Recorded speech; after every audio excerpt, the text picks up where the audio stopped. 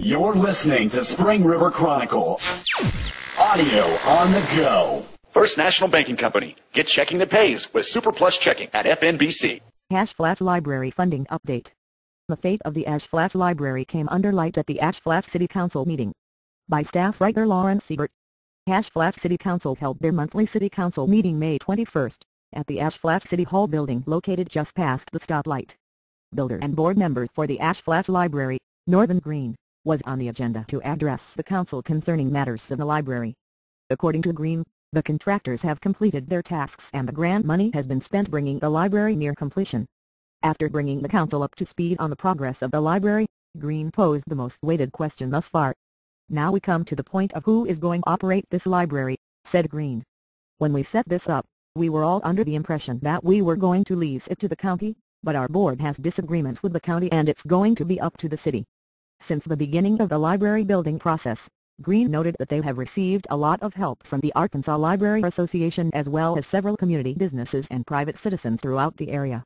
"We have a doctor from Pine Bluff that will be coming up and donating to Ash Flat and he has told us we would receive somewhere between 125,000 to 150,000 brand new books," said Green.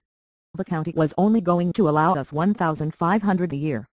Green explained to the council that he felt the county did not have the Ash Flat Library's best interest at heart. "The county has already told me they are going to run it the way they want to run it. I have noted in here that they are only going to be open about 20 hours a week," said Green. "They don't know if they want to accept the free books and that if it is a county-operated library they will not allow volunteer help." Green told council members that the board was willing to continue for an additional 6 months to help ensure it had a strong start. "Our board would like the privilege of going in and getting the library up and running. We figure it's going to take us about 6 months to get our books and get them on the shelves and get the computers up and running," said Green. "We have a computer company that will put in the program for us and run it. If we have a city library we could advertise on a computer and advertisement will pay for all the computer programming and the operation of the computers." Because the original plan was to have the county take control of the library, Green acknowledged that he was aware of the burden the city was facing should they accept the responsibility of it. "I understand the city's got other money problems, but in the next few months the city will have to decide who will operate this library and how it's going to be operated," said Green.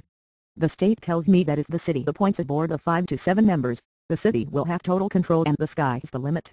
You can use this building for anything you want." Green gave an overview of some of the plans to get the library ready over the next 6 months should the city allow the board to continue. "What we need to know is do we have the right to go ahead and start putting the books in, getting the computers up and running and set up the internet at this time or not, and if we can begin getting into the operating of the library instead of just building it," said Green. If the library were to be run without volunteers, the ALA stated that $75,000 a year would run the full-time library. At press time, if the board were to continue, there are enough volunteers for the Ash Flat Library to be run for the next 6 months. "We have enough volunteers so that we won't need an employee. We plan on getting it up and running, with volunteer help which is legal to do it if it's a city-operated library," said Green. "I have a newcomer to the area that is a mechanical engineer that is helping me do this. I also have a woman that has 10 years in library experience that just retired and came back from Missouri. She will take over telling us where books will go, how to tag them and categorize them. So, we do have experienced help coming in." One council member asked Green, if the city were to choose to let the county have control, would the board continue to set up the library? Green explained that if the city were to give the green light, that the board would continue on regardless. "We will get it running either way. It doesn't have to be decided right now, but over the next couple months it must be decided," said Green. Ash Flat Mayor Danny Traw stated he would like to take some time to research it further.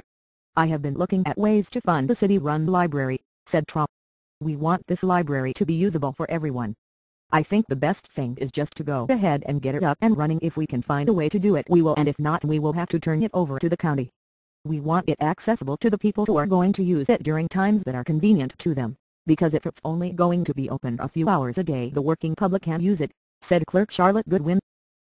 Thanks for listening to Spring River Chronicle Audio on the Go. Be sure to subscribe to the paper and check us out online at myspringriver.com.